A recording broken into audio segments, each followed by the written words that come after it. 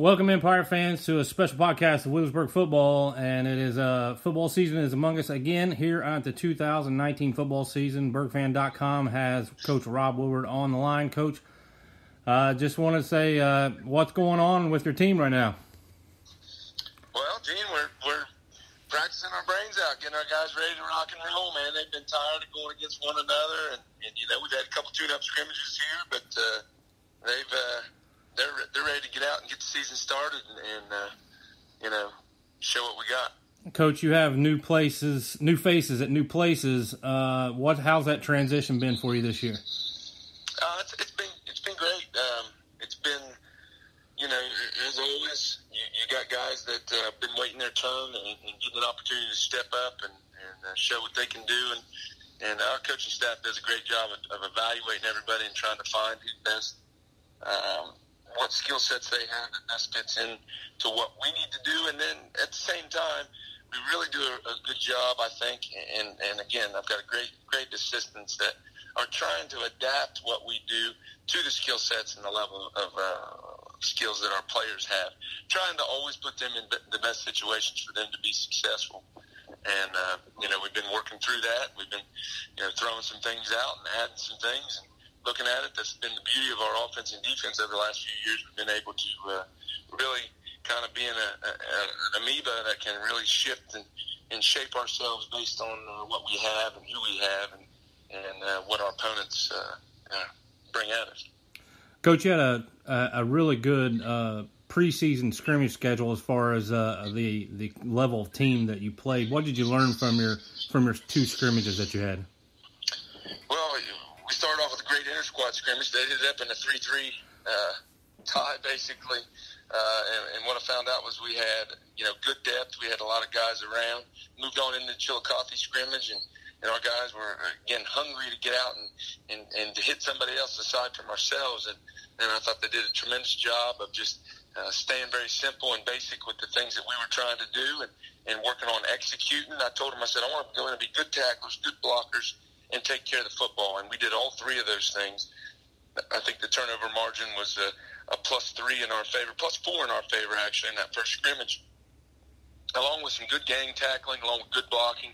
So those are all things you want to see early on. Then we moved into a scrimmage with Granville that was more of a game-like situation, and we wanted to see the ability to transition on and off the field. The new 40-second play clock is something that brings a new element to the game. It's going to really speed things up for how the game is going to go, and we've been trying to prep ourselves for that and be ready for that.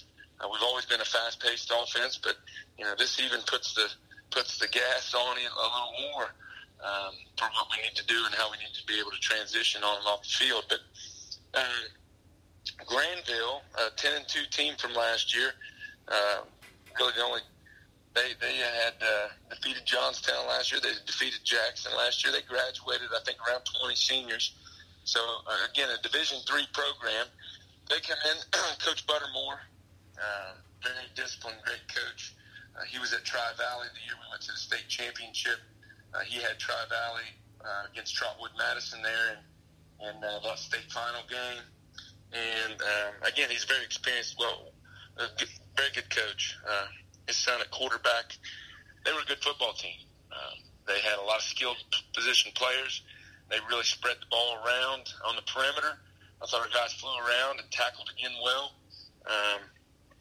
Made mistakes in areas, and we were able to correct those, especially early on, and then respond to some adversity. Got down a couple scores there early and then responded. And as we moved throughout the scrimmage and came out the second half, I saw our team really start to rise up. I saw coaching take place, and our guys respond to the coaching. So those are all the kind of things that you're looking for in the scrimmage and early on, to be able to evaluate your players and see where they're at and get them exposure and experience to different things. And, all that entails and preps us for what we'll be facing here getting ready to kick off the season. You mentioned the 40-second clock, and I know that's a different rule change this year. Do you anticipate any inconsistencies with that, just with how that's going to be ran? It's going to be a work in progress. Heard from some Indiana officials that they were begging for us to get it because they were afraid it was going to be thrown out. if Ohio didn't start doing it at theirs, and they feel that it's really enhanced the game there in Indiana. We'll see. I think it's going to be a different element. I think our team, in the style that we have been accustomed to, running the fast pace, I think we're going to be good with that transition now. I don't know how that will work with everyone else, and I'm sure there's going to be some officials that are going to have a hard time with the adjustment. I'm sure there's going to be some teams and clock operators and just everybody involved. That's a really a big part of the game and how it can change. But we'll see. The game's always evolving, always changing. Trying to find ways to keep as many participants involved, safety, all that those kind of things. So I'm not in the realm of exactly getting a chance to make all those big decisions, but this is one we've got to go with, and I think our team will be ready. Coach, the first part of your schedule, very, very tough. That was intentional, and you guys will relish in trying to knock off some of these top teams. What do you do to stay healthy throughout these hard games? Well, I think we're doing a great job of stressing the conditioning and nutrition that it takes to get our teams through the gauntlet of schedule, as you mentioned, Taylor. We're always looking to schedule games as early as we can, and some of these teams were scheduled up 4 years ago even, and then we've ran into situations where we've had to, go with what we've got going on. But we always want to expose our guys and challenge our guys. That's what I tell them all the time. We're working to get growth, and we want to make sure that we're continuing to grow as a program and get better and better as a program. And that means putting ourselves in challenging situations. And it makes our coaching staff better. It makes our players better. It makes our overall understanding of what we need to do, when we get into those late season type things. But as you mentioned, you want to make sure that your kids are healthy and ready to go. So I think we've gotten really good with our conditioning and our weight room, how we handle things within the in season and different things to get our players, our athletes, as ready as they can be.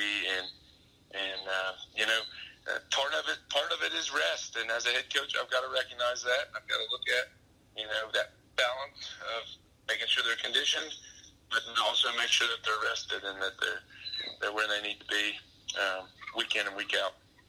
Coach, any final thoughts before we get off this week? I'm ready for 2019 season to kick off. Our guys, we've got a great senior class that's done a tremendous job of leadership. They're a quiet group. They're not a group that goes out and beats their chest in front of everybody. They just make sure that they go out and they play as hard as they can on the field. And I think that our fans are excited to be able to see what's in store. They've been behind some very talented players in the past, but our guys are ready to go out and showcase what they can do. And I'm super excited to get them out there and get them to get after it, get things rolling here, and kick things off this Friday. That's head coach Rob Woodward with Wheelersburg High School there. They will take on Ironton at Ironton. Kickoff at 7 o'clock. Go Bird.